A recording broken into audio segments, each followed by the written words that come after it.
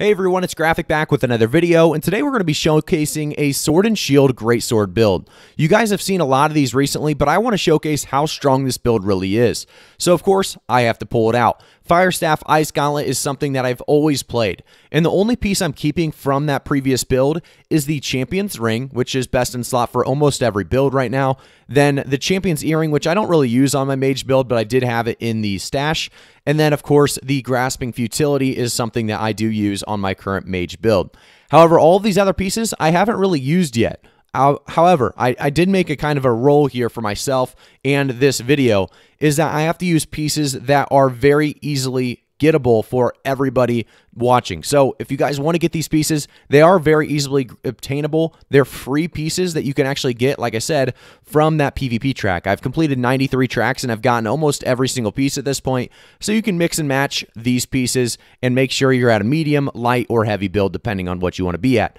But realistically, guys, a lot of the stuff that I am using today is very, very easy to get. The only thing that is not from a PvP track is going to be the amulet, and that's because after 93 tracks, I've still not gotten to Champion's Amulet. So here we are running just a basic Divine Health and Shirking Debilitate Cleanse. Divine specifically because we are running Shirking Heals on every piece, and I really want to stack that health regen.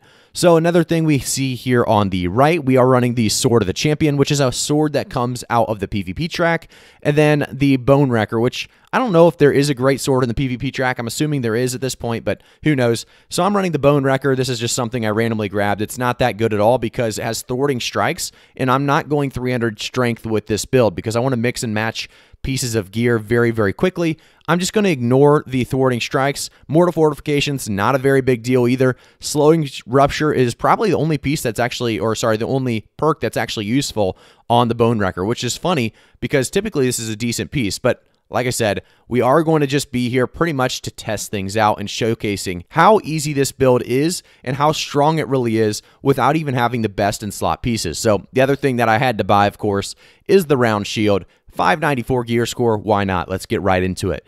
So let's jump into the 3v3 arena and just showcase how strong this build is. While we do that, I do want to also go to my attributes. This is what I'm running. It's not a lot of anything. 57 strength ain't going to do much for you guys. I'm not going to lie to you. 200 dexterity, not going to do a lot for you. Not going to lie to you. But we are going to have 210 constitution. We're going to add 40 con to that, and we're going to get that 250 minus 60% damage reduction when full health. This is a 60-second cooldown. However, it's going to activate probably 2 to 3 times in each arena because I'm going to be very, very hard to kill with all these shirking heals, with all of the mobility, with everything that I do have at my disposal. Do remember as well, guys, we have no Greatsword or Sword and Shield perks on any of my pieces of gear since we are going the PvP track rewards. This is going to make it very, very difficult to actually showcase some of the strengths when it comes to Greatsword and Sword and Shield, but at the same time, it's going to showcase how strong this would be if you had those perks after I beat up on whoever we play against. So that's the idea of what's about to happen. So here we can see the strength, like I said,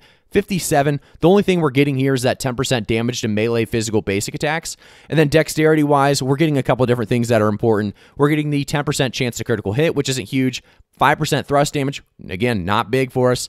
We have the dodges cost 10 less stamina. I really like that one. And then this is a big one as well. 10% bonus backstab and headshot damage. If you guys take a look at the sword of the champion, it does have penetrating backstab. So if I can get behind somebody, I'm going to actually opt for the sword because it's going to give me 27% of that player's armor with the penetrating backstab, and then plus, like I said, with the dexterity being so high, I'm actually going to do a lot of damage when I am behind the player. So this is pretty much the setup we're going to be running. We also might switch in the spear for the heck of it randomly at the end of the video just to kind of see how well it does. But like I said, this is a very, very basic build that anybody can get. We did get our Q, so we'll accept that. You can also see that we're just going elemental damage absorption on like 3 of 4 of our pieces, and that's just because it comes like that when you get it off the PvP track. So, all right, let's jump into this, and let's use our pots and our buffs right away. So, of course, Powerful Honing Stone, if you guys don't know, these are the things you should be popping every single time. Next up, we have the Consumable. It's going to be attributes. We're going to do con to get to 250 con. And like I said, the main focus here is staying alive and just slowly dwindling them down. If you have a life staff on the other team, you can actually stun them up fairly well with Relentless Rush, Skyward Slash, We have the leaping strike. We have so much shield bash, shield rush. All these things are going to help kill the healer, which makes it such a good healer killer as well. So we do like to use Desert Sunrise actually instead of the powerful incense, and I believe we have everything popped at this point. So let's take a look and see who we're playing against. Let's see if we know any of the names. I don't believe I know any of these names, so we'll see what happens. I don't, like I said, have any experience really playing this build, and I actually might press the wrong buttons a couple times because I just switched up my abilities. That's something we'll show actually as well real quick. If you guys want to take a look, you'll have to pause the video, but this is a very, very bad sword and shield setup and a bad great sword setup, so don't copy anything too crazy here. We only have level 15 on the great sword, so 19 on the sword and shield, so it's not too bad, but it's going to be interesting to see how this plays out basically. Let's try to get a lunge in here. So they're all focusing me, which is actually fantastic. We're going to heal up here. We're going to actually do a skyward slash, do a little bit of damage there. At this point, my team's going to be able to do so much damage because they're focusing me. And this is actually, like I said, very, very good for the squad. There's 1 kill. There's 2 kills. And the last guy across the map over here. We're going to see how much we heal if he does attack me. Let's see. Can I get a... I think I healed it. I don't know if I'm healing or not. I was trying to see if I could get the dodge for the shirking heals to see exactly how much we heal. That's just an outright win for us. And like I said, it's because they focused me, and I have so much constitution. Because I'm running that 200 con, 250 con, that 60-second cooldown is not a big deal because I'm able to run out there, basically tank everything for a while with Oak Flesh Balm and that, like I said, 250 con perk. So it's going to really let my teammates do a lot of damage. All right, we're missing auto attacks. No problem, though. We're going to be a little bit of trouble. No problems, though. Like I said, we're going to heal up. We're going to run away and giving my teammates a lot of chances to do a lot of damage. We're going to go in here. We're going to get a skyward slash coming down. We're actually going to hit the steadfast.